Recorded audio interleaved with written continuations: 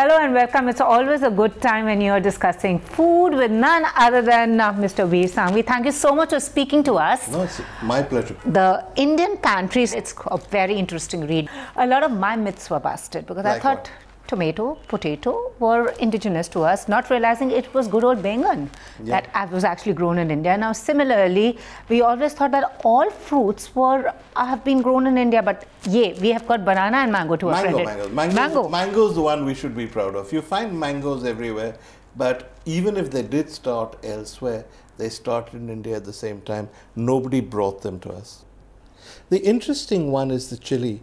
When you look at Indian food, you can't really imagine Indian food without the chili. And yet the chili was introduced to India probably by the Portuguese, who'd got it from South America and from the Spanish and the Italians and from Columbus and all of those people.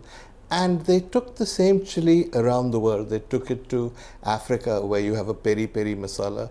They took it to Goa, where the peri-peri chili is, again, the key to their local masala.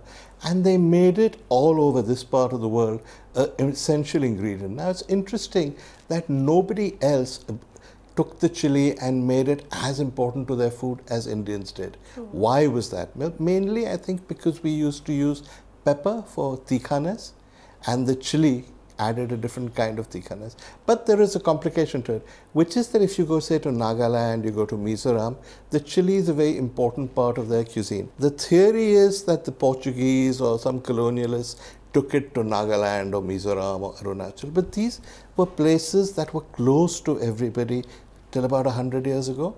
So maybe the odd missionary went, but it's very hard to believe that a missionary went to Nagaland carrying a Bible in one hand and a chili in the other.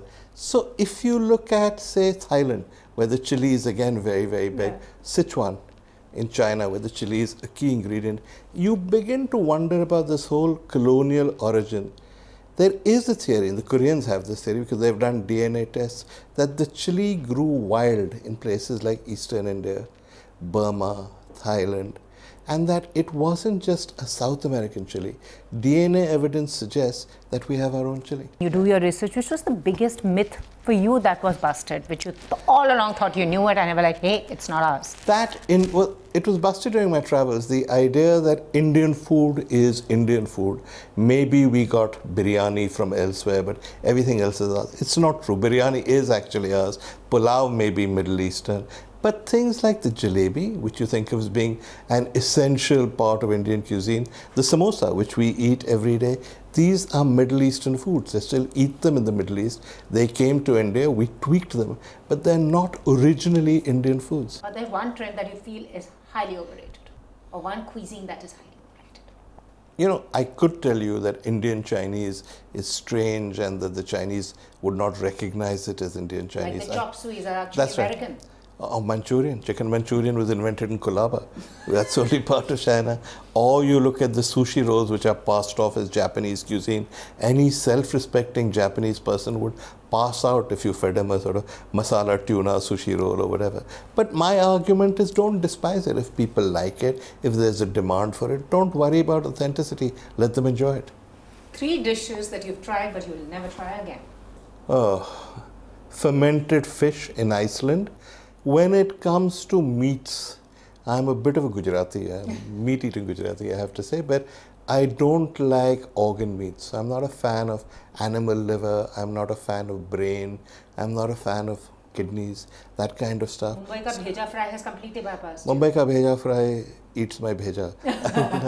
I would never eat it, no. So I have often, in the interest of experimentation, tried organ meats and offal, but I'm sorry to say I hate it. I'm also not very keen on smelly fish. I love good fish, I love fresh fish. And fresh fish on the whole should not smell. But the fish you get in India often smells, and that puts me off. Which is something that Indians can truly say it's other than mango and chili. Garlic, the pepper, not the chili pepper, but real pepper was purely Indian. It's still among the best pepper in the world. And the original colonialists, the Dutch, the French, the English, came to India in search of pepper. So, yeah. So the best Indian cuisine, according that you've tried, at a personal favorite? It's a hard one, yeah, but I would say Kerala. And there's a reason for that, because cuisines are created by communities. But in Kerala, you have, until recently at least, 3 communities coexisting peacefully.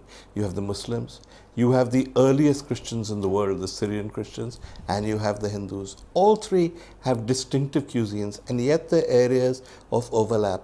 Nowhere else in India do you find so much overlap and therefore so much diversity. So your fondest food memory, I read about the fact that as a child when you saw the bhutta and you said, oh, it's ours, but then we realized it was not ours. Nothing is ours. Nothing was ours. I know. So fondest... But Bhelpuri is ours.